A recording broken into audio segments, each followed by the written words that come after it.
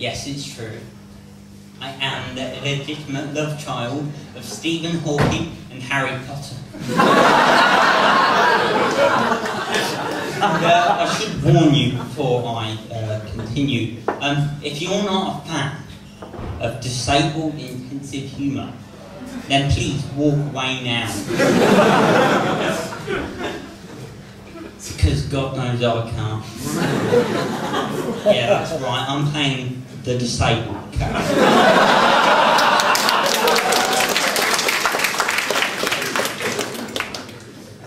Are you all from university, I presume?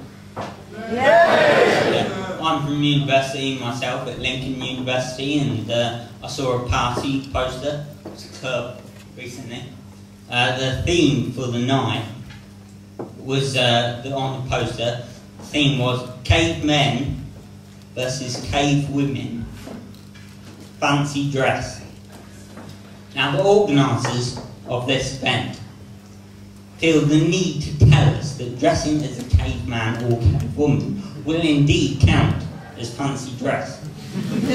Now that's either because they think A, students are so stupid that they feel that dressing up as a caveman / woman doesn't actually count, and that some students do actually dress like that normally.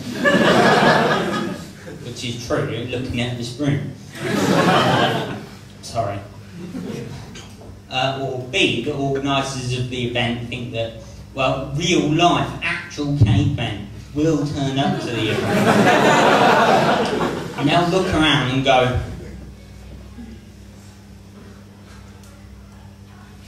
oh, I told you I should have dressed as a pirate. I'll tell you a story now. I was out with my family not that long ago. I was out with my brother.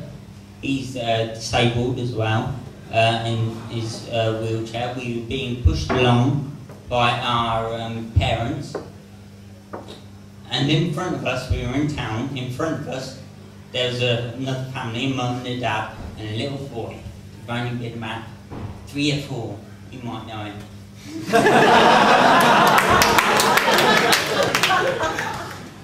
And the little boy turned around, and I swear, he saw 2 disabled people, and I swear his face just lit up. He looked, and he went like this, he went, "Mummy, look!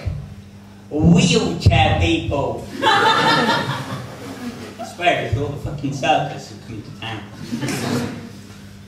But yeah, it made me realise maybe I'm a completely different race. Maybe I'm not a male. Hell, I'm probably not even a female. I'm a wheelchair person.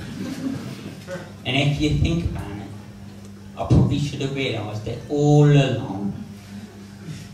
I mean, let's face it, we're not allowed to park our cars where everybody else parks their cars. No, we have to be put with the women and children.